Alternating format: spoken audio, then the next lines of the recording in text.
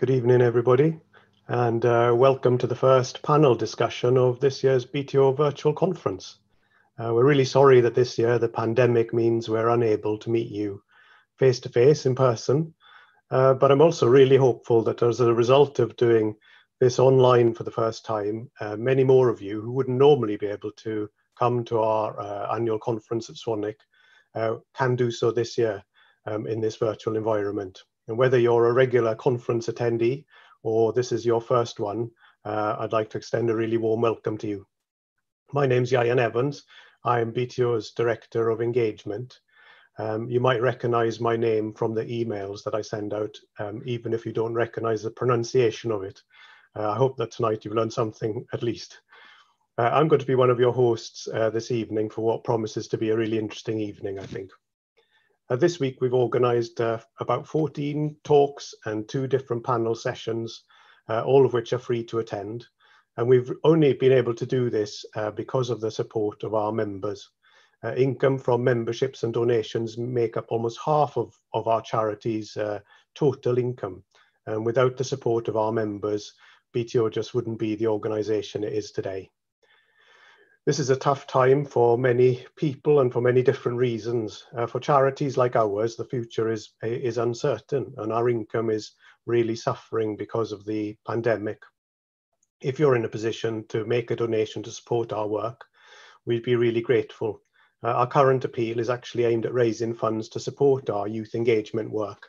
And so if you're inspired by what you hear this evening, you can help by donating at the special conference link, which you can see on the screen just now.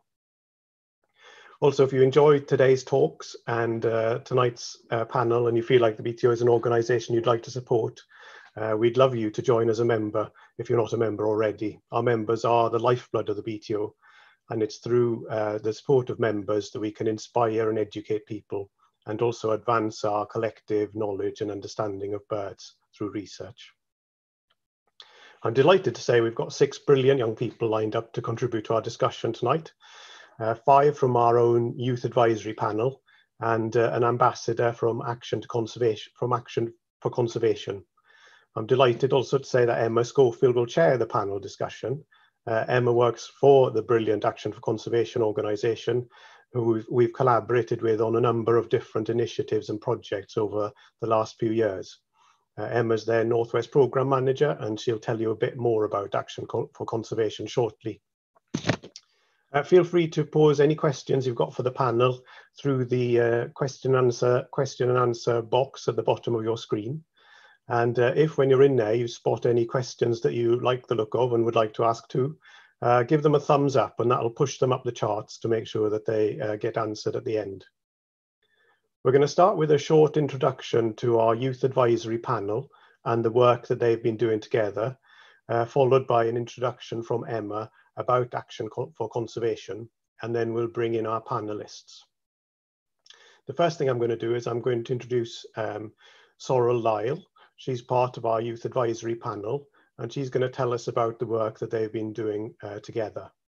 So I'll introduce Sorrel and ask her to come on in. Thanks, Ian. Hopefully you can see that. So I'm Sorrel. Been part of the Youth Advisory Panel since it began in January. So I'm going to tell you a bit about what we've been up to over the past year and sort of our plans going forward. So firstly, who is the Youth Advisory Panel? Well, we're a group of 10 young people aged 16 to 25 from around the UK, and you can see our faces here. We work closely with the BTO staff, mainly at the nunnery in Thetford, to develop the BTO's youth engagement strategy. And this strategy is mainly for older young people, so 16 to 25, as we feel this is an age group that has fewer opportunities and activities compared to several charities that engage and educate younger children. So we had our first meeting back in January, which seems like ages ago now. And one of our first priorities was developing our youth engagement vision. And we came up with this: a diverse, vibrant community of young birders supported by BTO with accessible youth-led opportunities, inspiring young people to engage with nature and science. Sorrel, and can you just share your screen? Oh, I thought I was. I apologise. That's okay. That's the one. There we go. Should I start again? I'll show you our faces. Apologise, I thought I'd press the button there. Is that working? Excellent, sorry. So yes, this is us, the Youth Advisory Panel. I'll go back to our vision. So yeah, we feel like this vision really encompasses our goals with the youth engagement strategy, and diversity and inclusivity is really at the heart of what we want to do. And actually, it's really nice looking back on our vision now after we've started to implement some of our ideas and see how we've seen this vision through. So after we came up with this, the next steps were to research successful youth nature engagement and start bouncing ideas off each other, drawing from our own experiences in schools, in universities, in local bird clubs and more. So we decided to conduct a survey to gather the opinions of young people on youth engagement and birding. And we produced an infographic, which the next few slides are taken from, and you might have seen that on BTO social media a few months ago. So we had 230 young people respond, and we asked what barriers they felt prevented them from accessing birding. And this was really pivotal to our early discussions in YAP and what we built our ideas from. So the main barrier was travel, with many young people feeling that opportunities or nature reserves are out of their reach without their own transport. Not having transport, lack of opportunities in my area, there are some of the quotes from the survey. Another barrier was not having enough time amongst a busy education schedule and other commitments. Another was money, the cost of events, training, equipment. Binoculars are expensive and often young people have other priorities for their money. And also confidence. Attending a birding event and not knowing anyone, thinking you're going to be the only young person there, it's daunting and it puts off a lot of people from getting involved in opportunities. So we then asked what suggestions young people felt they had for youth engagement. So our top ideas were working with schools, social media and online content specifically for youth, local accessible events, and advice for a career in conservation. So from these barriers and these ideas, we came up with 5 main ideas to develop further. And these are an ambassador scheme, support for schools and universities, training, regional groups, and online content. And our youth representative scheme, which we're going to talk about next, encompasses 4 of these ideas of an ambassador scheme, supporting schools and universities, training, and establishing regional groups. So our youth representative scheme is all about hands-on, on-the-ground engagement with events for young people, organised and run by young people. So the role of a youth rep will be to liaise with their local birding groups, the local ringing groups, and their BTO regional representatives to organise activities and events to engage other young people in birding in their area, and also to connect with local schools and universities to provide these opportunities and bring events to young people, making them more accessible. So we've just recruited the youth reps for our pilot scheme, and the recruitment process was run by YAP and BTO staff. The plan was to recruit 10 representatives across the country, and because of the strength of the applicants, we ended up recruiting 15 youth reps in 12 different locations, including Scotland, Northern Ireland, and Wales. And as this is a pilot, we're testing how the programme will work with teams of young people in some areas and then youth reps working independently in other areas. So for example, we've got a team of 3 down in Exeter and a team of 2 in Shropshire. So we're excited to see how that will work. The youth reps will work closely with YAP. They'll have an associated YAP member to provide contact and to bounce ideas off. And we've just had our first meeting actually with the youth reps last weekend, starting to discuss ideas and partnering the youth reps with their BTO regional rep to start seeing how these ideas can happen. So ideas and plans will come into place in January. So at the moment, it's just sort of planning and getting to know each other. And then the pilot scheme will run for the next year. And then we're looking to expand the scheme, building on what we learn in this pilot. And yeah, it's really exciting. This idea has been in the works for a few months now, and it's finally happening, and it's really exciting. So another priority for us is setting up a youth section on the BTO website as a hub of resources for young people. And this will include training videos and quizzes, and also content made by young birders like vlogs and blogs to give a platform for the voices of young birders. We also want to provide resources on mindfulness and birding, as this is something we're really keen to promote amongst young people. We think it will help to engage a wider group of young people to see the mental health benefits of nature and birds. And lastly, we have an equipment donation scheme in the works, as one of the key barriers we've found for young people is equipment. As everyone knows, binoculars are pretty expensive. So we're in the process of setting up an equipment donation scheme where people can send in their old bins and equipment, and we'll redistribute these as part of starter packs for schools and university groups. And these will be distributed via the youth reps and the links they make with their local schools and universities. We also have plans for sponsorship by an optics company to provide binoculars, which is really exciting. So, and we're hoping this will encourage schools to take part in surveys like the Garden Birdwatch Survey, which would be a great way for more young people to contribute to bird science. So this is what YAP has been up to over the past year. We've had many discussions, lots of ideas flown around, and it's great that we're starting to see these things through now. So yeah, thank you very much, and back to Yayan. Thanks, Sorrel. That was a great overview. Just want to say that Sorrel and the other panelists have given their time and insight so generously this year, and we've worked so hard together. Just this weekend, actually, we spent 2 hours together on the Saturday and 4 hours together on Sunday afternoon, getting ready for our new youth reps. And it's not just a bunch of ideas that these guys have produced, it's also a full strategy that we're incredibly proud of, and that they're going to be presenting to the BTO board on Friday of this week. So we're so proud of that, and so grateful for all the input they've given us. And more than anything, I think what I've got out of the whole process is just how much fun it's been to work with them all.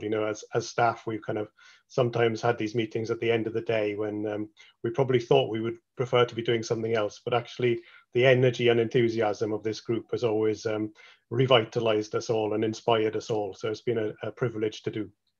Next, I'm going to invite Emma to introduce us to Action for Conservation and the fantastic work that they do to engage young people. Emma, over to you. Okay, hopefully you can see my screen. So I'm Emma, and I am from an organisation called Action for Conservation. And I work in the northwest of England. I'm really excited to be here today, to have been invited by BTO to chair the panel today. We love working with them, and we've been able to collaborate on quite a few of our programmes in the past. I was super impressed with what Sorrel has just been talking about with the YAP and what work they've been doing. I think it's really important, and we'll look a bit more at that when we do our questions on the panel too. So I'm here today, and we've also got a representative from Action for Conservation called Vinny, so I'll let him introduce himself after this, along with the rest of the panel. So just a really quick interlude as to what Action for Conservation is about, so you have a bit of a background on ourselves. We're a UK environmental education charity that works with young people 12 to 18 to inspire the next generation of environmental leaders. So to us, being a conservationist isn't just following a career as a field biologist or a campaigner. We believe that it's a passion for conservation, and it can flow through anyone's life, whatever their background. So we aim to inspire today's young people into a long-term belief in the wonder of the natural world, which will shape their dreams and actions, whichever path their lives take. And these are our vision, mission and values, just for you guys to sort of have a read through. So why was Action for Conservation formed? So the importance of our mission that was on the last page, which was to bring the magic of nature into young people's lives, inspiring a youth movement committed to conservation and to the earth. It's basically highlighted in these statistics with such high proportions of young people feeling an inadequate connection to nature. And we also recognise that the climate and ecological crisis disproportionately impacts minority and marginalised communities.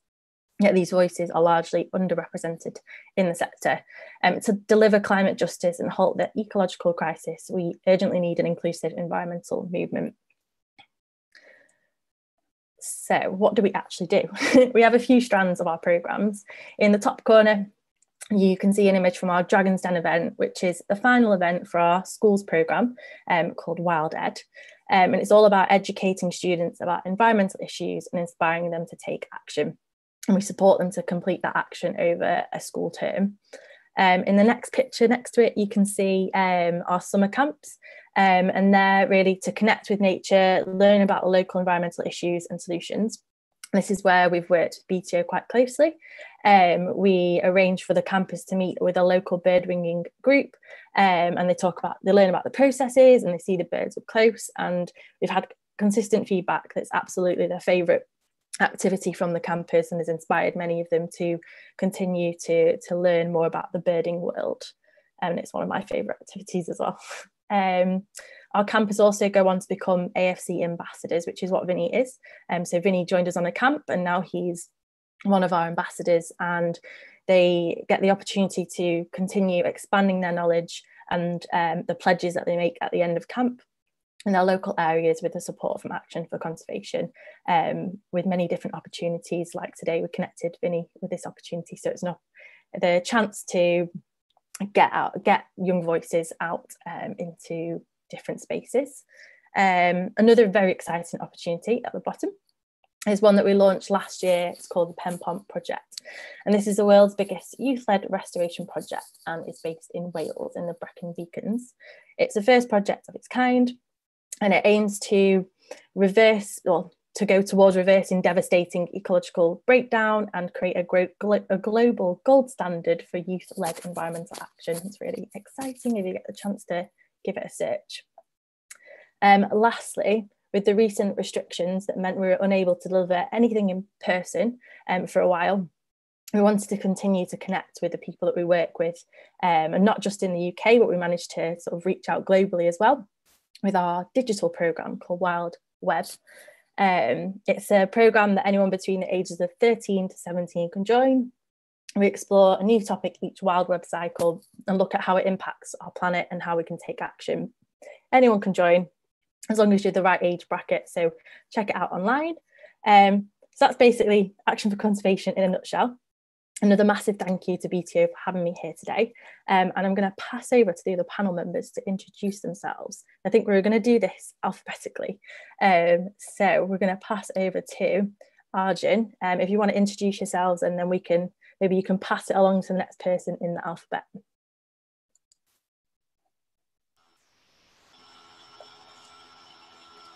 So I was just trying to put my camera on. Yeah, it doesn't seem like my camera's working, but hi everyone, I'm Arjun, I'm 17 and I'm based in South London. I'm currently in my last year of A-levels and I've had basically a lifelong passion for nature. I'd say bird watching specifically. I got interested when I was around 7 or 8, and since then I've become hooked. So I'm involved with all sorts of things now, as well as the BTO. I'm lucky enough to have an involvement with the Cameron Bespoke Trust, who are a group of young people working with similar aims to the BTO, but almost directly trying to organise walks, for example, for nature. As well as that, I'm involved with environmental campaigning for what's now just finished as the I Will campaign. So that's a little bit about me. I'll pass that on to Sorrel next, I think. Hi again. So I'm Sorrel. I'm 22. I'm from Nottingham, but currently studying ecology in Edinburgh, where I'm helping to run the university bird sock that we set up about a year ago. So that's me. I'm not sure I go in alphabetical order, so I'm going to pass to Ellie.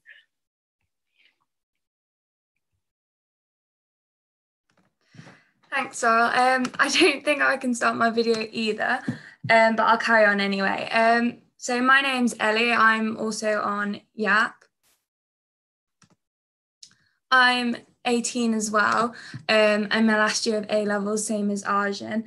And I've also got a basis of a love for birding, but I've also branched into wildlife gardening and set up a wildlife gardening club at school.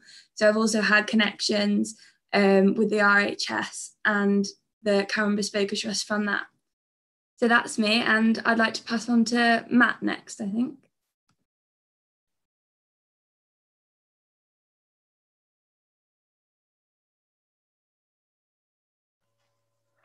Hello. I think I'm working. Yeah. Hi, I'm Matt. I'm 21. I'm from Essex. You might have seen me hanging around Titchwell quite a lot. I worked for the RSPB at Neen Washes and Titchwell over the summer and autumn. I've just moved back and doing some work for my dad over the winter. I'm an absolute bird mad. I'm a bird watcher, obviously part of the BTO Youth Advisory Panel, and I've done a couple of other things. I'm really passionate about trying to get more young people like me into nature and conservation. And I'll pass it on to, I'm not sure who, so someone just take the 1 second. Oh, someone else. Sam. Sam, you're getting it next.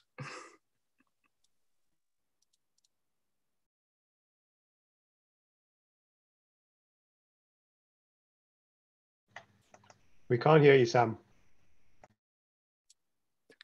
I must have unmuted myself and then muted myself again. Did that work? Yeah, you're good now. Perfect. So hi everyone, I'm Samuel. I'm currently studying at Bournemouth University, studying ecology and wildlife conservation. I'm a part of the BTO Youth Advisory Panel as well. And I've also lucky enough to be an ambassador for the Cameron Bespoker Trust. And so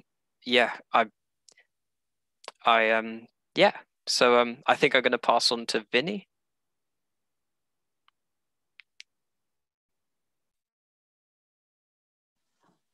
Hi, I'm Vinny and I'm based in Southwest England, and I'm 14 years old, and ever since, well, as long as I can remember, I've been interested in birding and bird watching. And obviously, as I grow older, I hope I kind of do more stuff. Like I participated in the Action for Conservation, one of their summer camps, which you might already know of. And yeah, I just hope to do more. And I don't know who to pass it on to because I'm not really sure who's after my name. I think not that's sure. Everybody, Vinny. Yeah. All right, thank you very much. If this is everyone that's on the panel today, and we're going to get the opportunity to ask some questions, and I've got some questions for you guys. If anyone wants to ask any questions to the panel, please pop them in the question and answer box at the bottom, or if you see a question that you really like, if you just give it a thumbs up, and it will go up in the list of questions for us to look at. But first off, we're going to start with a quick fire round. So for the panelists, if you really, really want to answer first, just give me a wave, pop your thumbs up. Otherwise, I'll get round to everybody. So quick fire round. We'd really like to know what everyone's favourite bird species is and why. I'm going to throw that out to Sam. So my favourite bird species is the kingfisher. Partially just because they're one of the things that helped get me involved with birding and wildlife in general. Not being able to see one for so long sort of inspired my interest. So yeah.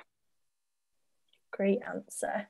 Next, I'm going to go to Ellie. What is your favourite bird species and why? It's quite a hard question, to be honest. It's hard to pick just one. But I'd probably have to say the black grouse because they show an amazing lek display, and I really look forward to going to see it with my mum and my dad every year in Wales. So it's definitely a highlight for me. Incredible. I'm going to throw that over to Vinny. My favourite bird species would probably be the kestrel because you can see them practically anywhere in England. They're very widespread. And they also have beautiful plumage as well. Yeah.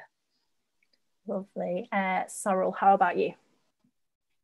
I think I'd have to go with the bullfinch just because they're just good. They've got great plumage and I love their call. And then up here in Edinburgh, we hear them quite a lot, which is really nice because not used to seeing them all that often back home. So yeah. I like that. They're just good. Like no other reason. They're great. Arjun, how about yourself? Mine would be probably the sound of the summer, the swifts. I think every year when I get them back, it's just the best time of year when I'm outdoors every day playing cricket, and being able to stand at home and challenge myself to get pictures of them. So yeah, swifts for me. Sounds like they come with a nice memory. And Matt. Well, I always say I wouldn't have a favourite bird species. Probably the one that I want to see next, given the wind conditions and everything like that. So I'll go with white-fronted geese, because in the last couple of days we've broken the Holland Haven record with the large eruption that's come from the continent in the last few days of 122. So that's my favourite at the moment. Fab. Okay, thank you for the quick fire round. Next sort of similar quick fire round question. What got you interested in bird watching and conservation in general? I'm going to go to Arjun.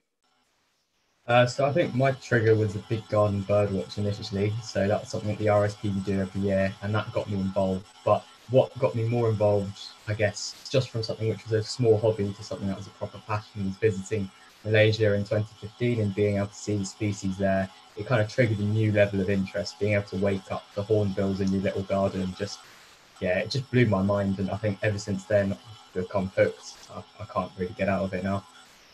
And what age were you when you first did the garden watch? So I first got involved when I was 7 or 8. I can't remember then, but that was a long time ago. Ever since then, it's just grown year on year, and now it's something that's just a passion that I know I'll take up again more in the future.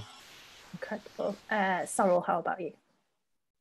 So I got into it through my grandparents. They've been birding for years and kind of accidentally got me into it as well. And yeah, just kind of spending time in nature, just grew more into it. Then I learned about ecology as a career. Kind of didn't realize it was a career for a long time. And then I think I was 16 when I realized, I was like, oh, this is what I want to do. This is what I want to study. And then started getting a lot more serious about it.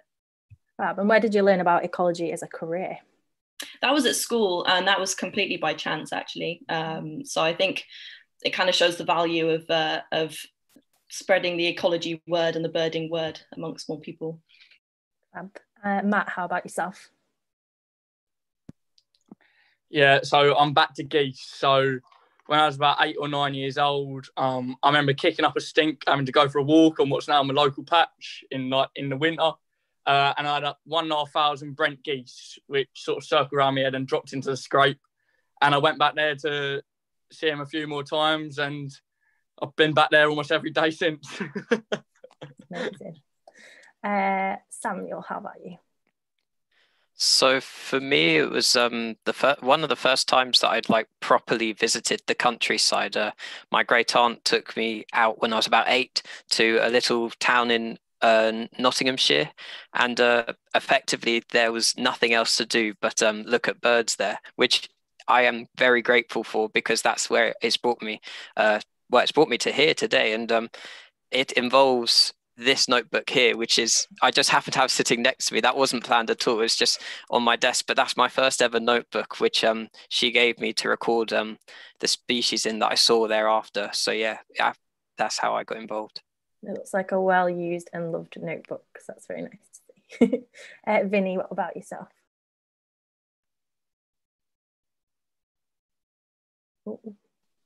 Sorry about that. It's okay.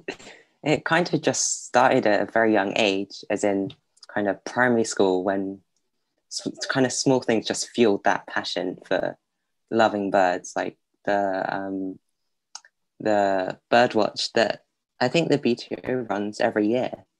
It just kind of hooked me in from the start, and just the countries going around the countryside areas and stuff, and just seeing birds of prey kind of circling in the sky. It's just beautiful, really, and that's how I got interested. Fab. And I think it's just Ellie. Yeah.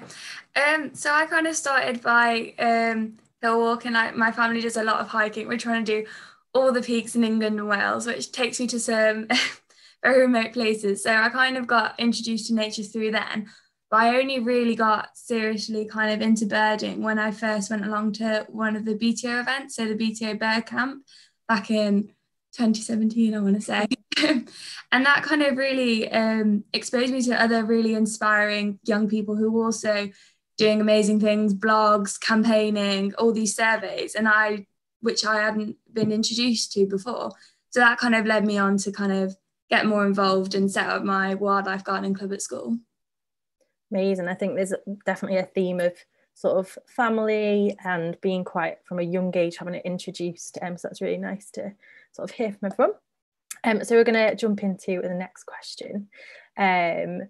How well do you all think that environmental organisations engage young people? So does anyone want to sort of take that first? Yeah, Matt, go for it. Yeah, so I think what I'd say is I think they're doing their best and I think they're doing okay, but I think there's always room to do better. I think there's room to inspire more people, you know. I think the amount of birders and conservationists out of the amount of young people in Britain is such a small percentage for something that I think is so enjoyable and a sort of world of its own. And I think that's why we're all here. Is that not why we're here? Sort of why we're volunteers for the BTO and why I work for the RSPB, etc. And like we've all done, is to try and make a difference and try and get more people involved.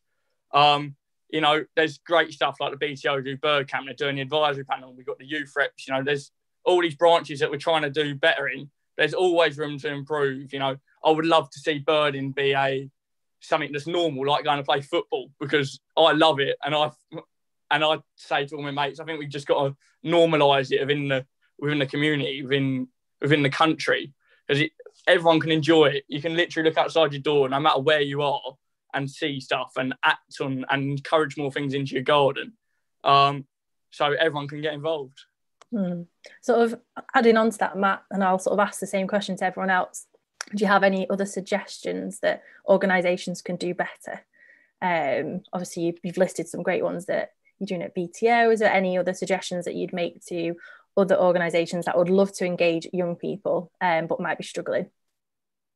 I think it's difficult because I think you have to get people outside. So whether that be that when we were at Titchwell, we did free family Fridays. So families could come along to the reserve and get in for free. And that was always unbelievable. You'd go out there and you'd walk around and there were so many families coming in. You know, cost can be a barrier, even if it's not that the people can't afford to go to the places, which is the case in some cases. But just to encourage people to go there, because it's like a sale in a shop. They're trying to draw you in. We've got to draw people into the outdoors. So dropping them costs, letting people in, doing events, doing walks. We've got to get them outside. You know, you're not going to get inspired from nature and conservation by sitting inside and looking at a TV screen. So getting them outside, I think. Yeah, fab. And Arjun, you've got your hand up. What would you like to add to that and answer that question? Yeah, so I was just saying, I think what Matt said was really, really good. And I think I agree with basically everything there. And linking back to some of my own experiences as well is I got involved with conservation specifically through the National Trust in 2018. And that was because of Duke of Edinburgh. So Duke of Edinburgh is such a great way because you have compulsory 6 months of volunteering, I think, to start with. And I wanted to be outdoors regardless. I was going to make sure it was in a park. And it just so happened that the National Trust near me had a young Rangers programme going on there, which is for 11 to 24-year-olds, but they've only got 6 across all their sites across the UK, and that's because of there being the amount of funding available for them for something like that is very, very low. So while it's very, very hard, I think getting young people involved in decision making and some of the events that they run, because everywhere has events, whether it's involved with nature or not, whether it's just kind of indirectly in the environment, just in a local park. I think getting people involved like that is so good because it gives people experiences that by the time they're 18, 19, most young people don't have. That's great. And how did you hear about the ranger opportunity? How would you look out for something like that?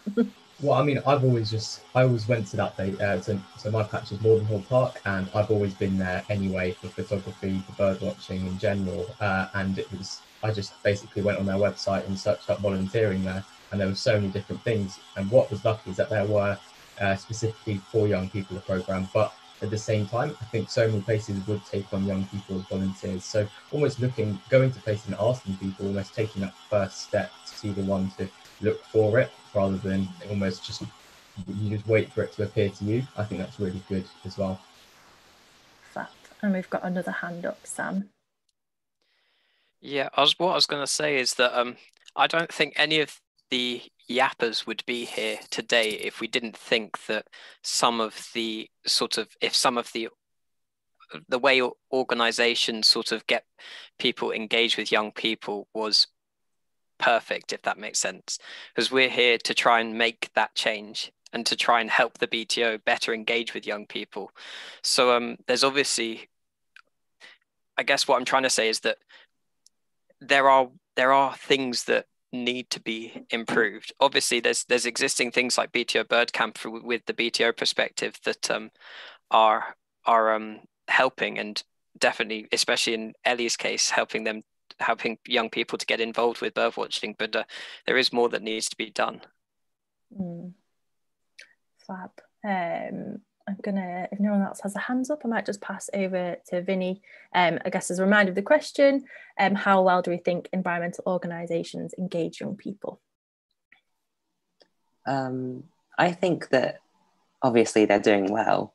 They're reaching kind of so many people, but which is why there's been kind of participants here, and the Youth Advisory Panel, which is here also, which has gotten through kind of that people engaging other people.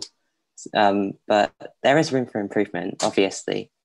And I think one way to do it would be, as well as what the other people have said, kind of reaching people through social media where people kind of are most active, because it will give them a better chance to see it and kind of be interested. Yeah. I think that's really interesting about social media. Obviously, there's lots of different types of social media. The question for you guys is, which social media where are the right platforms to be connecting with you on? I saw Ellie nodding, so maybe Ellie, you wanna add into that? I know a big platform for birders is Twitter, but also you can't just stick to the same kind of route. So I think we do need to branch out to like Instagram and maybe Facebook. I think TikTok is a bit step too far potentially, but it's definitely on the cards for some people. But I definitely agree with Vinny, the fact that we need more representation in media to normalize it, so people can associate and see people birding and be like, I'm like them, I can get involved with this, because need to have more representation in the media and show that it is kind of a younger image of birding is kind of developing. But I think from that, a lot of organisations are perhaps focused on engaging primary school people before, and perhaps a lot younger audience. But I suppose to an extent, once you go into secondary school, there's a lot more social pressures on the whole ideas of being cool, culturally in the norm, all of that. And I feel like there needs to be a continuation more so, and that support and engagement as you progress into more the teen years. And I suppose that's where YAP and the youth reps are really coming through, and especially I know your camps as well, more engaging the teen years, because that's, although it's amazing to engage them while they're young, you've got the risk that they're going to drop off when they go into secondary school, and it needs to be that follow through to get them striving towards going into ecology, conservation, biology degrees later on. You can't let them be, sounds bad, but you need to follow it through and make it normal in those older years as well. I think that's a really good point, and something, as you mentioned, we sort of look at a lot of Action for Conservation too. That's really interesting to sort of hear from yourself as well, Ellie. Sorrel. Yeah, I think what everyone said already is definitely in agreement with what I think. I definitely think there's a spectrum of environmental organisations and how well they're engaging young people. I think the ones that are doing more are showing that this is kind of what's needed. Because, well, at the end of the day, how are organisations going to last if they're not engaging youth? And as Ellie said, it's not just about engaging young kids, it's about engaging teenagers and young adults, because we're the ones that are going to be members of these societies and these organisations and working for them one day, hopefully. So I think, yeah, it's hugely important. I think with this work that we've kind of been exploring with YAP, we've seen how there is a big need for this, to engage more people our age. Yeah, and with the social media thing, so yeah, as Ellie said, Twitter is a big thing in the birding world, but I don't know if it's such a big thing amongst young people in general. So I think maybe there needs to be more of a crossover of social media with more Instagram and things like that more young people are using. Not myself, but lots of young people do. Great. I've got a bit of a sort of a follow-up question, kind of relates to what you were saying, Ellie, on the question answer. So I want to ask, do you feel that the natural history GCSE will be a really positive step to bring nature learning more into schools? I know that'll be at that age group that you were talking about, Ellie, that might miss out on that nature connection. What are your thoughts on the natural history GCSE as being part of that? I think, Ellie, you've unmuted yourself, so it'd be great to hear from you. It's a really exciting step forward, I think, for everyone to hear that there is that motivation behind it and kind of realization of the value of learning about natural history now in school and making that more accessible. I feel like it does need a strong drive behind with teachers. Teachers are quite fundamental, I think, in schools, and you need that kind of inspiring lead. Because I know when I've done ecology or biodiversity at school, the teachers haven't particularly had a specialist interest in it or haven't really been motivated to teach it. So they've normally just kind of put it on online courses or field trips and stuff like that. So I feel like it would need to be heavily supported to get the teachers to involve more people, but definitely it will reach a much wider audience, even like people just acknowledging it and knowing it and hearing about it, talking about it. It's starting these conversations that are going to get people outside, enjoying nature, getting more involved. And so, yeah, it's definitely an exciting step forward, but definitely one that we're going to be interested to see how effective it is. Fab. Arjun, you've got your hand up. Yeah, I think I'll just echo a lot of what Ellie said there. And also, I think for me personally, when I look at it, I thought the natural history GCSE would be really good at keeping people already interested, already inspired in nature, almost boosting their interests so they can, they've got an opportunity to get more involved. But at the same time, I think it will have a very specific target audience. I think education of slightly younger years, so maybe year 7, year 8, maybe year 6 as well, would be going forward even better, because it would almost inspire more young people to get involved.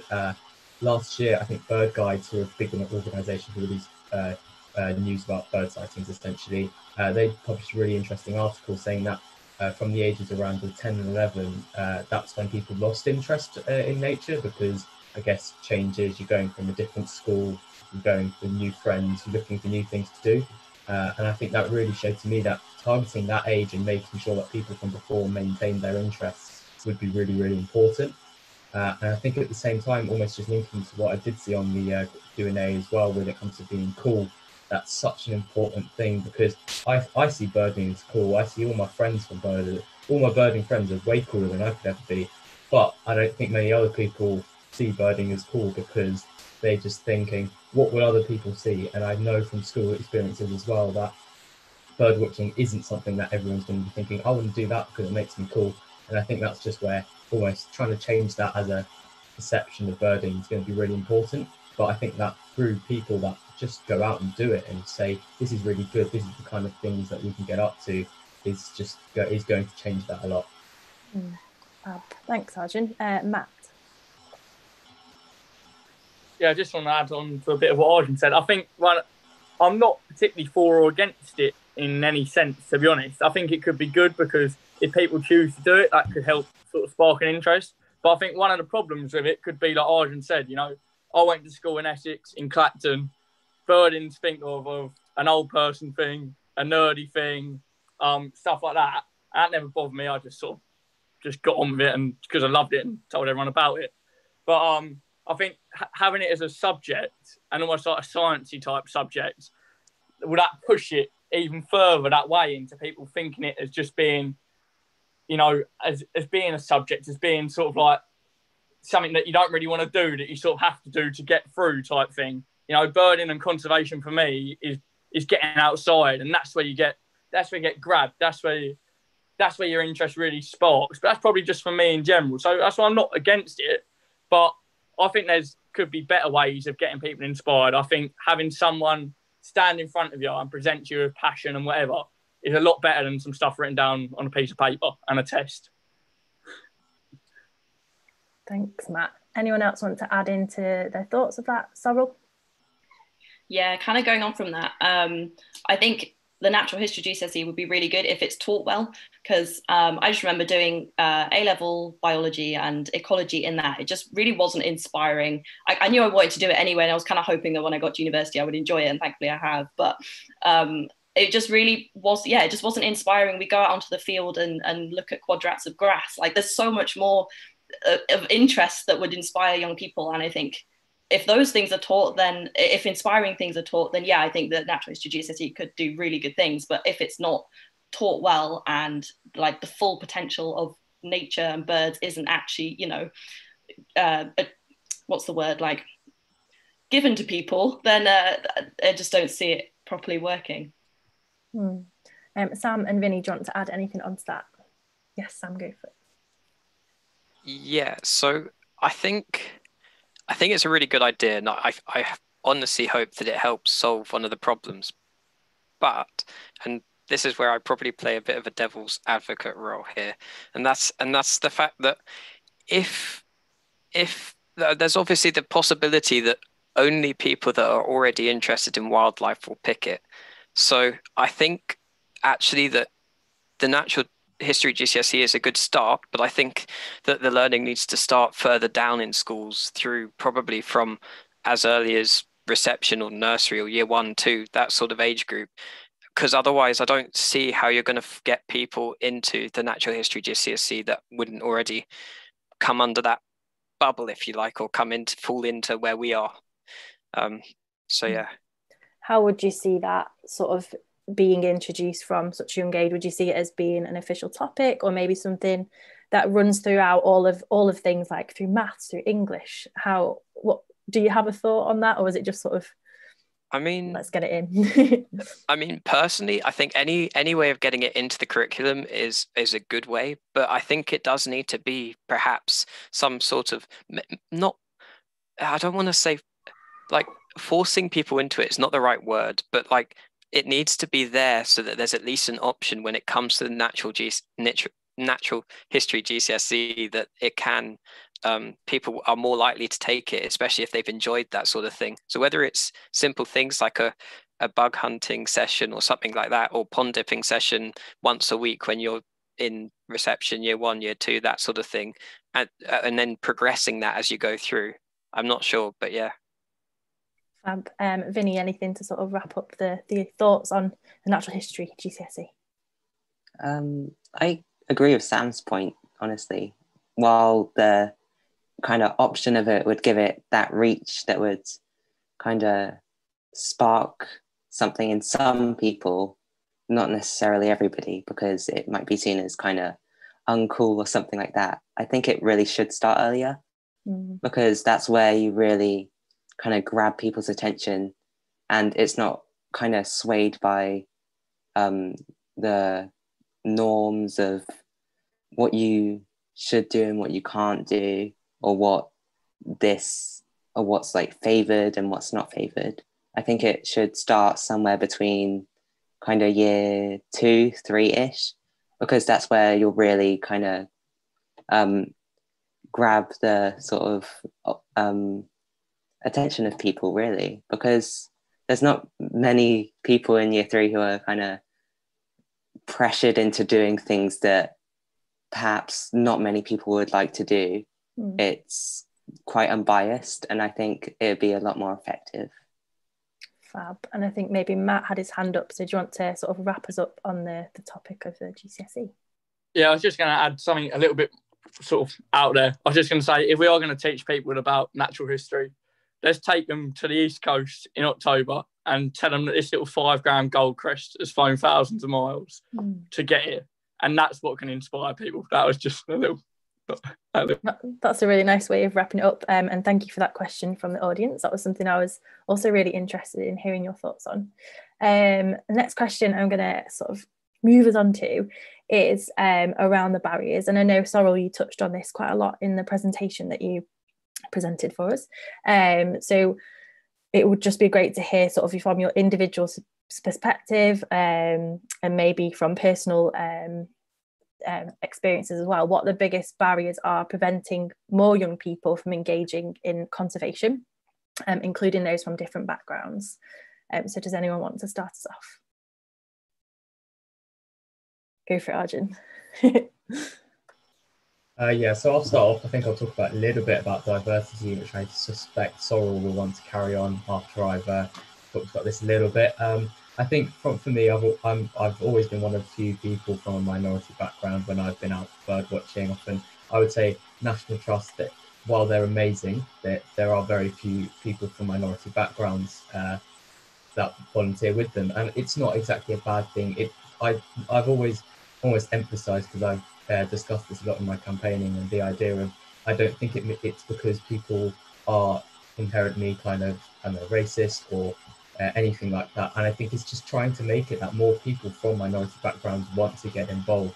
And I think one of barriers, I'd say diversity, which I'd say covers ethnicity, age, gender and socioeconomic background. I'd say those four things are really, really important, and all of them act as a barrier in different ways. And I think organisations just trying to show that it's for everyone, regardless of maybe not targeting one specific thing, but showing it's for everyone with everything they do, whether that's active volunteering opportunities or online things, and saying you can do, it doesn't matter where you're from or what your origins are, you can get involved with this, and here are the opportunities. I think that's where a barrier might be, that it's just quite difficult to access some aspects of the environmental world. And sort of to follow up on that, Arjun, before I move on, you mentioned for organisations to show that it is for everyone. How would you suggest they might be able to sort of get that message across to the people that are coming to do their activities? I think it's quite a difficult one, because it's almost just saying we want everyone to get involved, but it can be as simple as just saying that every opportunity out there, there's no kind of, I wouldn't say prejudice against certain people, but just saying that we've got opportunities and we want to engage everyone in this. So if there's an open day kind of thing, saying come along and we'll lead a bird walk, just making sure that people know that they are welcome at things. I think it could be that simple. I'd say that would be in essence what I'd want to talk about, but at the same time, I'm sure there are a lot of other different ways that young people can get involved. Fab. Does anyone want to sort of lead up from Arjun? Sorrel. Yeah, I'd just like to add, I think it's about representativity and seeing, as a young person, seeing yourself in the sector is really helpful. If then you think you could get there yourself. And same with people from minority backgrounds.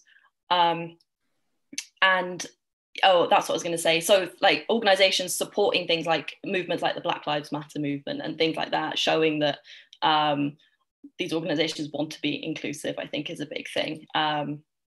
And showing that they're not going to put up with any kind of discrimination by any members or any staff members or anything like that. Just having really clear policies on it, I think is really important.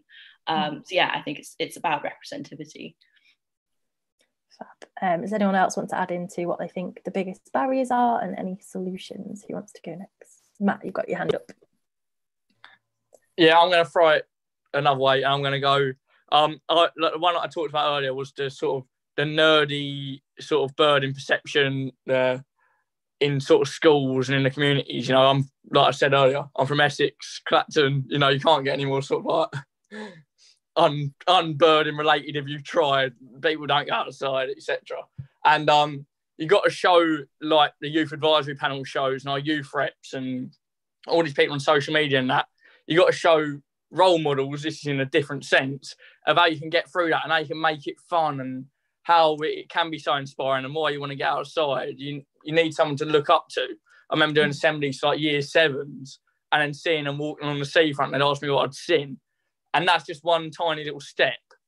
But that can be the start of them getting involved, because you've sparked their interest a little bit, and birding isn't just weird, and a scope isn't a camera, and they know what binoculars are. You know what I mean? So I think that is, especially in Essex, that was the biggest barrier to getting involved, was people taking the mick out of you. But it's all good fun for me. But it might not be for anyone else. That might put you off. So That's a good point. Sam, do you have something to add on to that, or your own thoughts on barriers? Yeah, so I was gonna, I fully agree with both Sorrel and Arjun, and also I'm gonna add on to something that Matt said as well, and that is the fact that effectively, I guess because nature is seen as this sort of not cool sort of thing and a bit nerdy, as Matt said, it can lead to quite intensive bullying in schools, and that's can be a big barrier for people trying to get involved. I personally know people that were birders throughout sort of their early teens that gave up because they couldn't deal with the bullying anymore, which is not great. And also, I know people on this call that nearly went that way as well. So it's worth bearing that in mind when trying to create these opportunities, that there are going to be things that I find it difficult how we can overcome these sorts of things. And I mean, one of the ways you can do it is by creating a community, I guess. So building a community and having that sort of safe surrounding, and knowing there are people that you can talk to if that sort of thing happens, and knowing that you're not alone, and trying to make birding as much of a community as possible, and building up those relationships. Fab. I see lots of nods from the panel too. Ellie, you've got your hand up. Yeah, I think following on from what Sam said, I think in some senses it could be a job of kind of remodeling, rewording, rebranding birding in a sense, because I think everyone's seen there's been so much movement behind the climate strikes and the schools' climate strikes, and people want to get involved, people want to be stewards for the earth, people want to get into conservation, people want to save the rainforest. But I think it's relating that back and saying, actually, this is what I struggle with, especially with wildlife gardening at school, is you've got to relate that back to actually birding, monitoring bird populations is actually a really good way to show the ecological health of the planet we're developing. And I don't think always people can understand that link between perhaps birding, nature watching, all of this, volunteering, to the bigger picture that people want to act like they're doing something and contribute to these protests. So I think it's making sure that people understand that this is making a difference and that they can contribute and protect habitats and populations. I think on a bit of a side note as well, another barrier I think that Sorrel brought up as well is that travel. And as a person who can't drive, I heavily rely on the taxi of mum and dad, regrettably, to get me most places. And that's quite hard because I feel quite guilty asking for lifts places, especially as I started ringing now at like 6 a.m. in the morning. You know, I can't, it's getting that movement of independence, but also I think it's showing again that there are local places accessible that you can go to, and you don't have to be an expert birder. Like, I'm not the most confident person. I won't be taking off a webs count all by myself straight away. I would want training. So I think people need to know that it's open to them, you know, and it's they can enjoy it as freely, and it's not a pressure thing at all. I think Arjun might have something to add to that. Yeah, I think just leading on to something like ringing, that kind of made me remember something about one of the BTO's big aims at the moment, online resources, and just other resources with the equipment donation scheme, because it can be really difficult to afford something. Like it's not easy to get a hold of a good pair of binoculars when you're young. I saved up for a couple of years, and I'm still saving up for new camera and things like that. It's always saving quite a lot of money to get resources when it comes to bird watching and just nature in general. Something like ringing, it's not easy to access the resources, and I guess I've never got involved because I haven't got any local ringers. But that's another thing, that barriers can include things such as resources, and trying to get it so then more young people can, especially from backgrounds such as more disadvantaged backgrounds where it's harder to get a hold of things such as binoculars or cameras, trying to make it more accessible for those people. And that's where I think, just linking back to what we're doing at BTO, is really targeting one of those barriers. Vinny, how about yourself?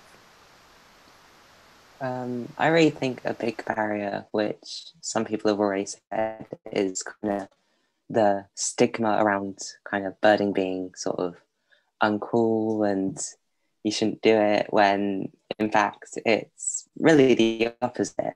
I really like it, and I think we kind of need to support each other to kind of end this sort of idea that birding isn't what it is, when it's a good way of kind of getting involved in conservation, not only from like not only from an early age, but kind of throughout life as well.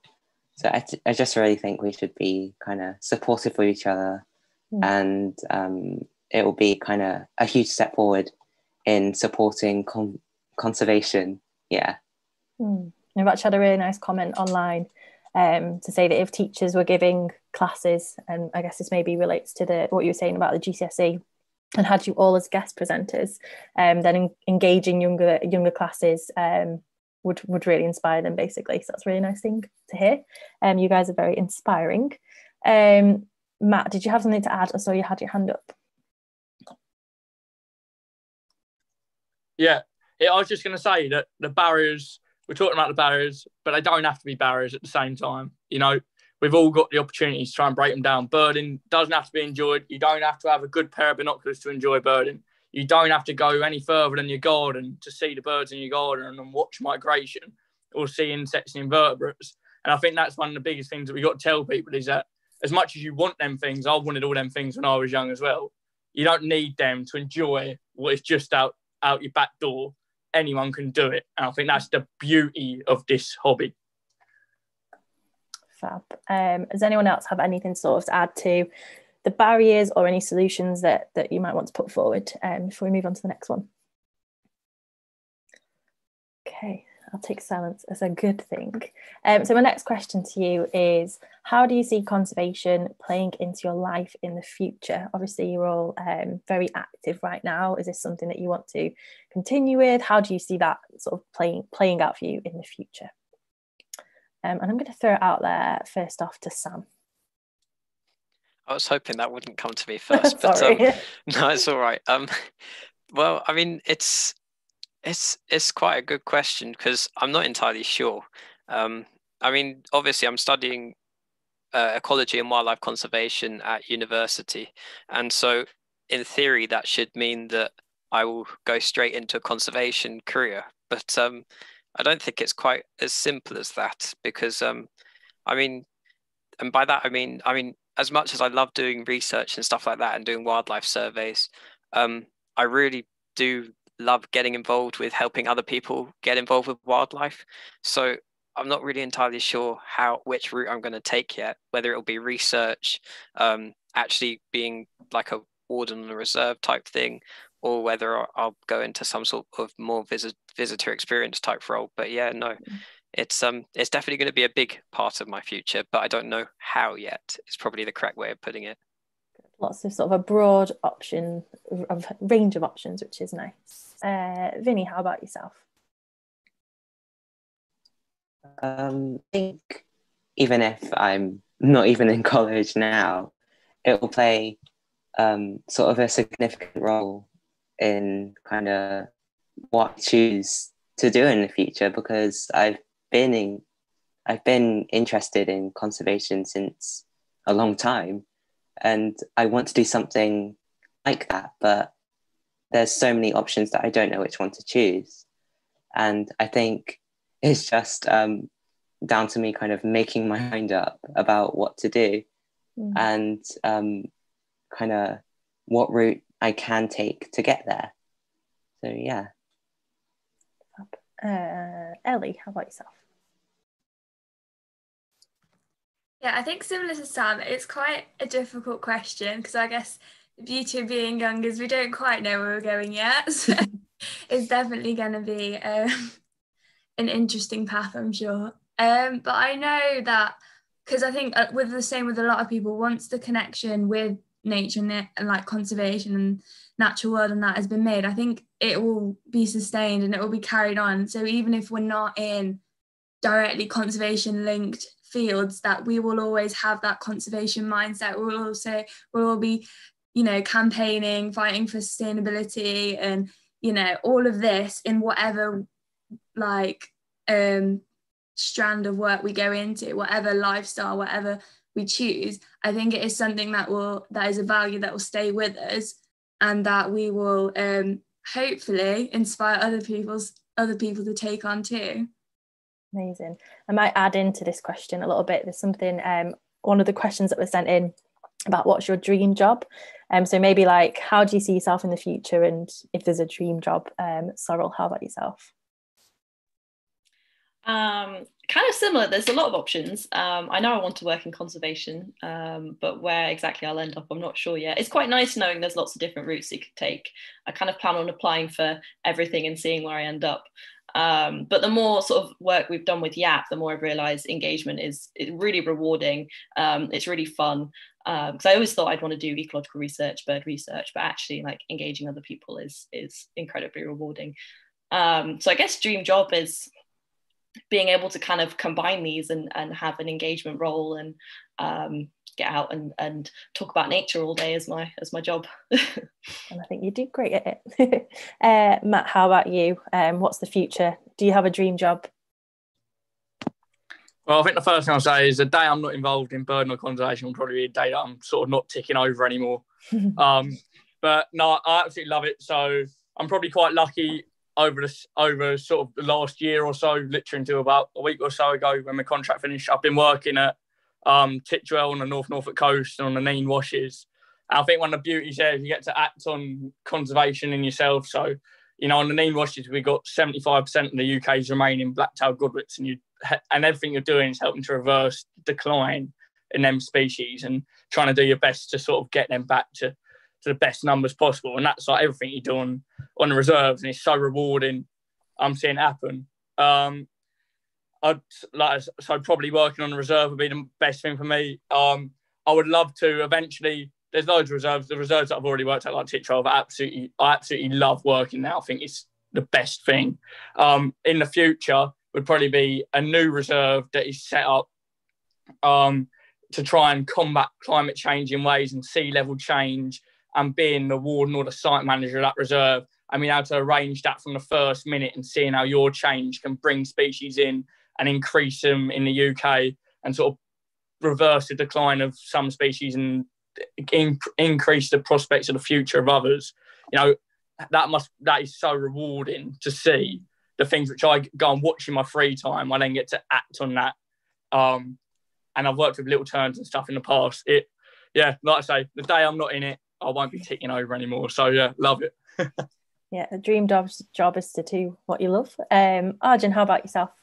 Yeah, I think I'm going to change the question a bit, so it's more to do with just the environment in general. For me, I've always loved being outdoors, and I'll agree with Matt. I think the day I accept an office job in the city, basically be the day my life starts to come to an end, I think. No, I don't mean that seriously, but genuinely, I just love being outdoors. So the idea of working somewhere where I'm with nature all the time, indirectly or directly, just trying to research about the natural world is just what I love to do. And I know that that's what I'll be going through into the future. I think for now, like several others, I do like the idea of keeping it open, keeping the environment as almost a hobby at the moment. But that said, I'm hoping to start geography at university next year. So from there, it will be trying to see where I branch out to. But I just know the environment will be heavily involved because I definitely have a passion for it, and I know that won't change. Amazing. So we've got a couple more questions on our different streams, and Yayan, feel free to jump in. I know he's also checking out the different streams that we have. But the first one I want to put to you is based around, I think must have come from your presentation at the beginning, Sorrel. So talking about YAP and the regional reps that you've brought in. So what can regional reps do to support the youth reps? For example, are they going to be mentoring, leading walks, talks, etc.? Do you have sort of ideas in mind already for what they will be doing? Yes, or we'll go for it.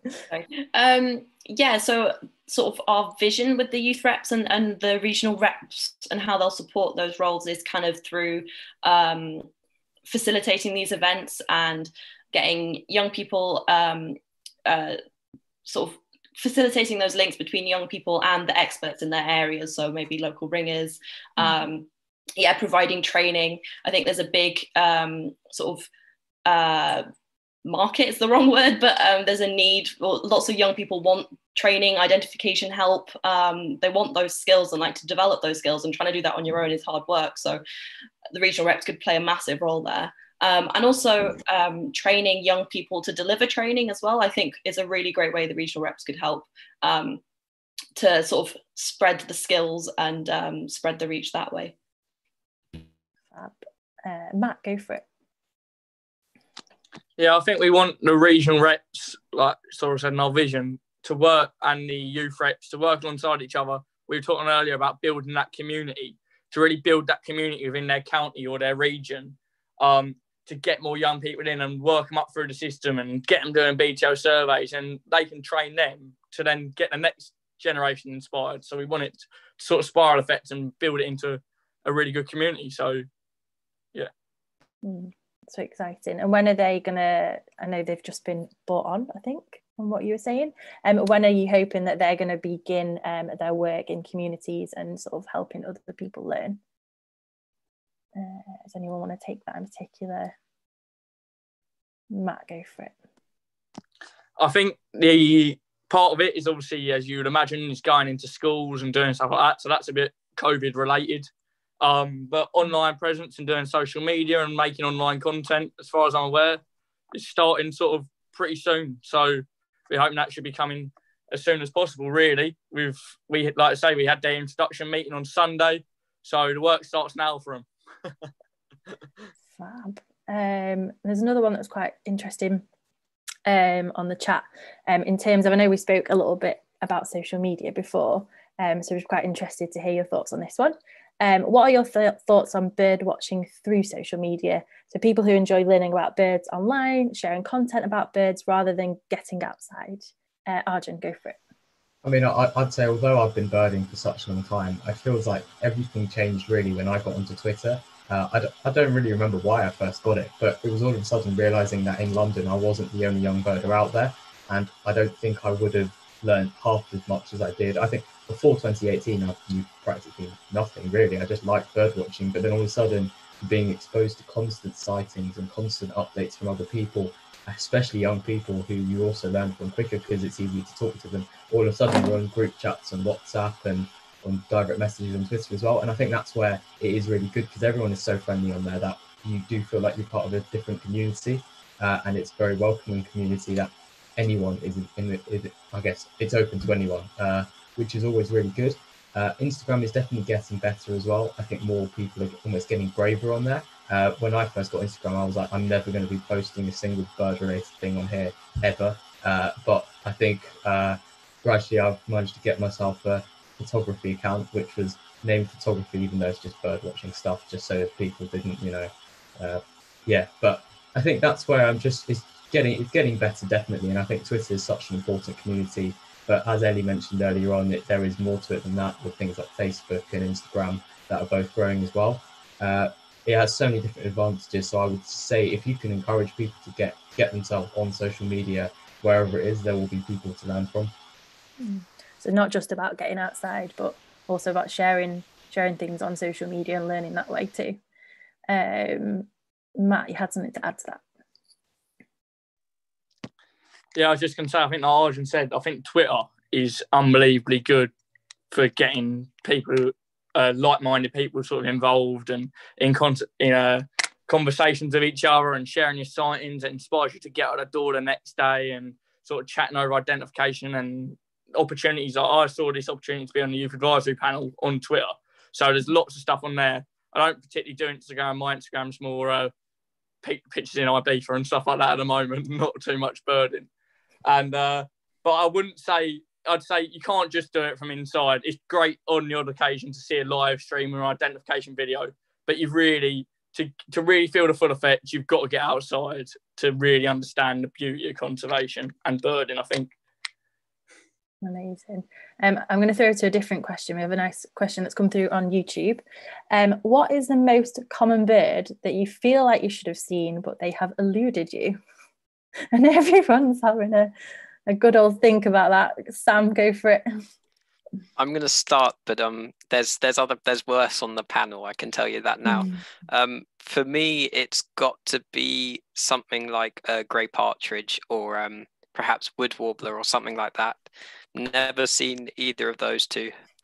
No, never seen long-eared owl either. There's a lot of species that I'd love to see that are just, for some reason, just have never managed to see. Grey partridge is a really bizarre one, given there's tons of farmland just north of where I am, and just never managed to see one. They see you come in and they hide. Arjun, how about yourself? Oh, I know exactly who's asked this, and I know exactly what they want me to say here. So this is brilliant. But the most common bird I've not seen is the kittiwake. It's basically made me semi-birding famous, I think, if you could put it like that. I've been to numerous places, and the first thing people have said to me is, "Oh, you've not seen a kittiwake? How have you managed that?"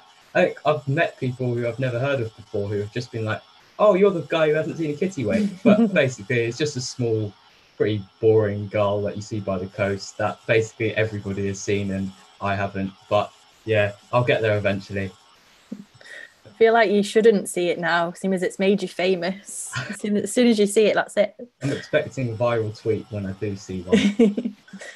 Sorrel, how about yourself? I was going to say, I don't think you should see one now. You've called it boring, Arjun. I think mine is wood warbler as well, to be honest. And being in Scotland, I should have seen one by now. But hopefully next spring, maybe, if I'm allowed to go up and see some. Great. Ellie? I mean, I think there is probably many from for mine. One of the most notable ones that I really want to see is like little owl, and same as Sam, like long-eared owl. They just obviously must hide whenever we go looking for them. It's one of those ones that are quite elusive to me, at least. But yeah, I think that's the only thing, the part of birding which I'm not so fond on, is kind of the competitive side of it, the big long bird lists and life lists, and they're amazing to keep track of, but I think that it should be kind of kept quite casual. And Matt? Yeah, well, he's probably just switched over to me. Yeah, I do like my list, like my British list. So I've sort of travelled over the country. I've not seen some of the Scottish endemics, so capercaillie and you didn't get golden eagle and stuff like that. I can't think of many. There's quite a lot of birds, but most of them have to be quite rare, if that makes sense. So I've travelled all around the country. So it's mainly endemics at the moment. They're my only British breeding species I don't need. Very lucky. And I think Vinny's just dropped off, unfortunately. His Wi-Fi must have gone. Yayan's joined us, and I think he has a question for the panel.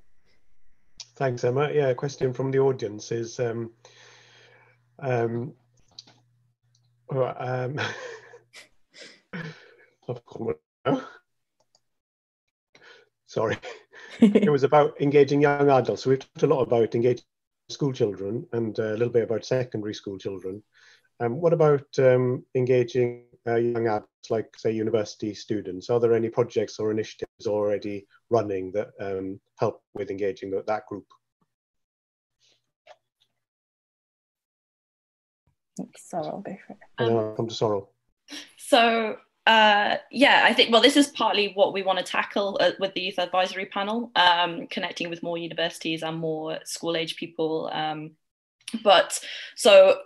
From my experience, we started up the Edinburgh University Ornithological Society just over a year ago, and it's actually, I kind of came to uni not knowing knowing one other birder, and then we met another birder, and then we're like, right, let's try and set up a society, we'll see how it goes. And actually we built up to 35 members within 2 months. So I think it shows us definitely an appetite for birding societies at universities, and I think they can do a lot of good work and getting more people involved. I know some people from the society are now doing webs counts and stuff like that, so it definitely shows connecting with university groups and sort of facilitating things through those networks that already exist is a really good way to go.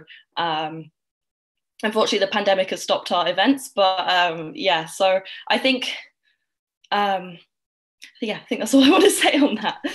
Thanks, Sorrel. I think Matt wanted to add something too.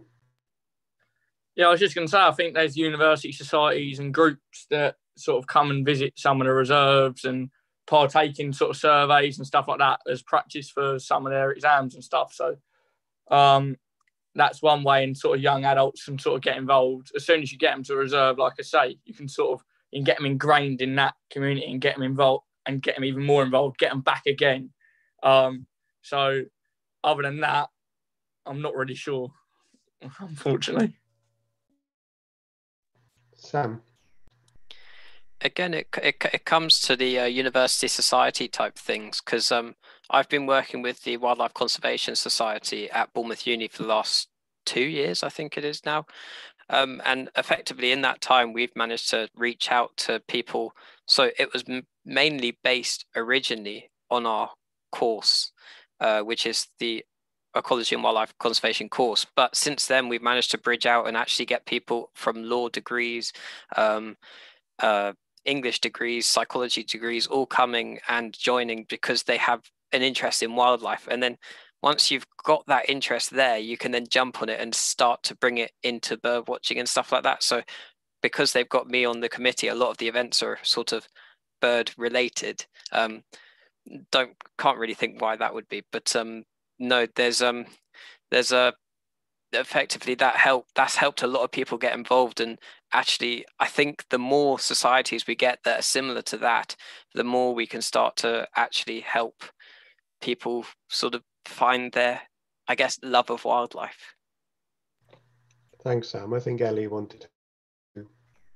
Yeah, I think what like Sorrel and Sam has shown is that young people are really good at inspiring each other and getting everyone to kind of join in. And I think there is scope as well for other events to like ringing demos or going to bird observatories. Like I think Banger's gone to Bardsey and places like that. And I think uni's perhaps possibly a place where people are looking for a career or fields to more specialise in. So I think that's a good opportunity to kind of really expose people to those kind of branches of more specific kind of bird ecology and all of those types of activities. It can, as well as they got, I suppose, a really inspiring lecturer has a passion for it, and that can really motivate them to perhaps a more specific interest.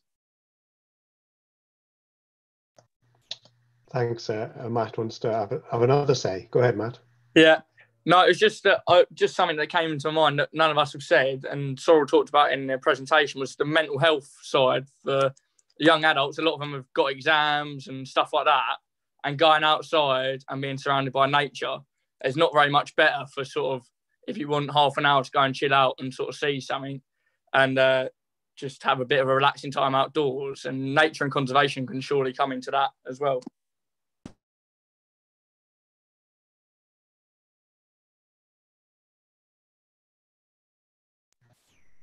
Thanks, Matt. I think maybe we have a little bit of time left for maybe 1 or 2 questions. We've got one through on YouTube. If young people don't have binoculars, is the iBird app something that could be used outside for IDing birds? And is it something that any of you have used before? Have you heard of the iBird app? Arjun, go for it. I mean, there are quite a lot of different apps, and I think broadening out, if you broaden the range from more than just bird watching, you've also got iNaturalist, and then you've got eBird, and there are so many different apps that are very helpful for ID. And I think if you're trying to get into it and you might not have the resources of something like loads of big books or not necessarily having social media, I think a lot of people, when they first get Twitter, it's so useful just to say, see, I saw this bird, what is it? But then having an app to do that is really, really good as well. So while I think it is really good, I find there are limitations on just relying on my phone, especially sometimes when I don't have data, or I leave my phone off when I'm out there properly. So I generally find that having a book or something like that is better. And I think Sam will probably agree, because he uses his notebook all the time. And I would say having something like that is a lot better for like recording and identification than something on a phone, but it's still really good. And I think using technology is very important, especially as it's available now. Thanks. And Sam, over to you. Yeah, I was just going to briefly, agree with Arjun and then briefly add on with basically there are some amazing apps out there that can help ID, but I think the broader ones are better because that can help people not just be inspired by birds, but inspired by other things and help to identify other things as well. So iNaturalist is a very good one, and iRecord as well, I think, is another one. But no, definitely use those sorts of apps, and it's really good. Fab. And I'm going to close us off with one last question that's on the question and answer. So BTO has a new CEO, Juliet Vickery. What is your key message for her about how to further develop BTO's youth engagement work over the next few years? So to close us off, what's your key message? Yes, Arjun. Yeah, I'll start off and just say that saying in good connections with everyone involved at the BTO that are from younger generations, trying to see what we're up to all the time. And she showed that the other day by being on our call on Sunday afternoon and taking such a direct interest in what we were doing, but almost keeping that going and really keeping those links close with us and showing how much she does want to help. And I think that would be really important because there's no one who's got a better position to kind of show that BTO are interested in youth engagement than the CEO. And I think Matt had his hand up as well. Yeah, I was just going to go a bit more tongue cheek. I was going to say, give us some money to carry on with our work and implement sort of our ideas and our priorities into real life things. Nice. And lots of nodding heads. Sorrel, how about you? Anything to add?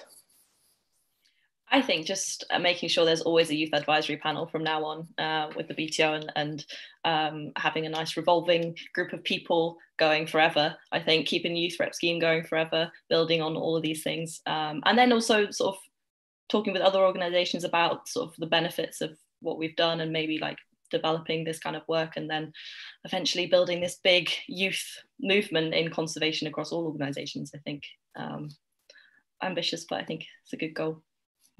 Fab. And if anyone has anything else to add, just give me a wave. Sam, go for it. I have to be very careful what I say because effectively always have an open mind when going forwards with whether it's through the youth work and sort of have always listening to others and also working with other organizations closely because I think it's really important, especially when it comes to youth work, that eventually working with other organizations would definitely help out going forwards. Amazing. And Ellie, anything to sort of wrap that up before we head over and wrap up the whole session? Yeah, I feel definitely like BTO should not neglect the youth engagement strategy that it's worked very hard to kind of build up, and I think it should carry it on really well because I think we've created a good base to work from. And I think, as Sorrel said, it's really important to branch out into other organisations and make sure there is that support for that transition, perhaps from, because I think we've shown that there are clear paths between going from BTO Bird Camp to the YAP and then doing like Webs counts and getting involved. I think showing that there is that kind of pathway through the organisation and that there is an end goal is really important. And I think more and more so I've been shown that there are like more than I could ever have thought of young people interested in birding, and people want to know what's going on. People want to be involved. They want to have a say. They want to contribute.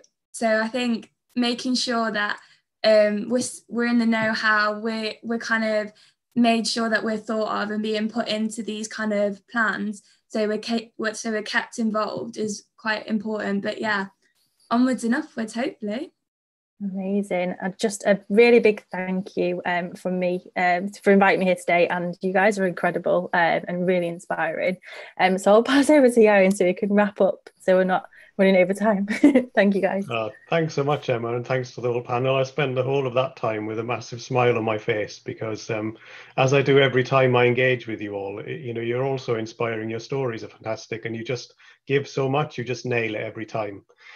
So I'll just summarize and say, I think we've heard so much about the importance of parents and grandparents and teachers and other mentors too, lots of whom are probably listening tonight or watching tonight, not least to be the taxis to get the young people to the places they need to go.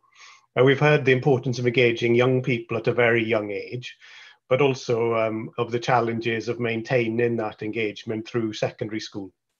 We heard really loudly about the importance of engaging young people with inspiring experiences outside, real experiences. And I suspect that many of us can sympathize with Sorrel and her experience of looking at quadrats of grass. No offense to any of the botanists or teachers watching. I absolutely loved Matt's idea of taking young people to the coast in October to see gold crests just newly arrived from Scandinavia. I think a lot of what you talked about tonight in terms of the barriers and the opportunities chimed with the market research the youth panel have done, and that has informed the strategy that we're going to be receiving at the board on Friday. I think, it's clear to me that we really do need to work harder to remove the barriers to young people engaging with nature and conservation, and for organisations like BTO to step up and do more for our harder to reach communities. And you talked about the importance of having, representation at all levels. I'm really pleased to say that's a frequent topic of conversation at BTO now, but we do need to move much quicker, I think, from talking about these things to actually putting them into action. Most importantly for me tonight is that we've listened to the experiences and views of you, the young people who are engaged with us, and we need to continue to listen and learn if we're going to have a future where more young people feel like there is a place for them in science and nature and conservation. I hope all of you watching have enjoyed the discussion as much as I have. I want to thank Action for Conservation for loaning us Emma and Vinny, and all the panelists for their contributions too. Also, all of you for giving up your time to watch and to participate in the discussion. I'm sorry if we didn't get to all of your questions, but I hope we got through a fair few of them. As I mentioned at the start, now more than ever, our work relies on the support of you because of the impact of the pandemic. There are lots of ways that you can support us, and I know that many of you do support us already. If you can give a donation, you can do so to our youth engagement work by following the link on our screen now. This is the end, of course. There's lots more opportunities to join us this week.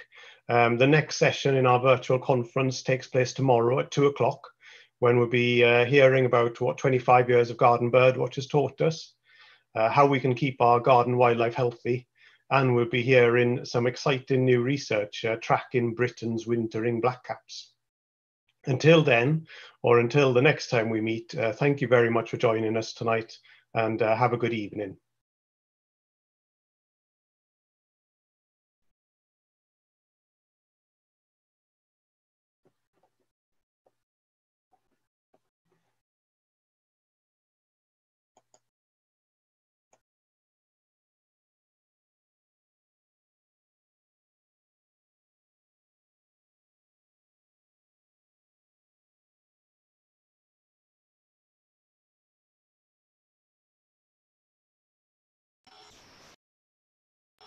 Do we go now?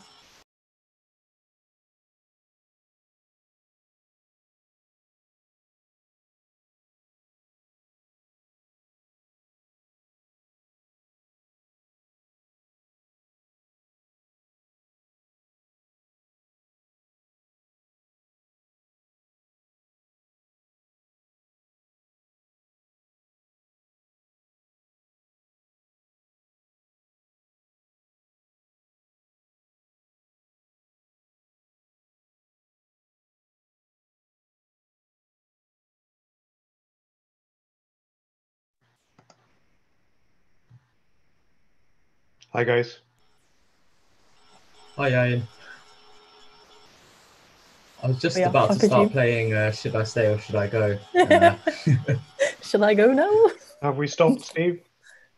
Yes, I think we have. Maybe William can just confirm.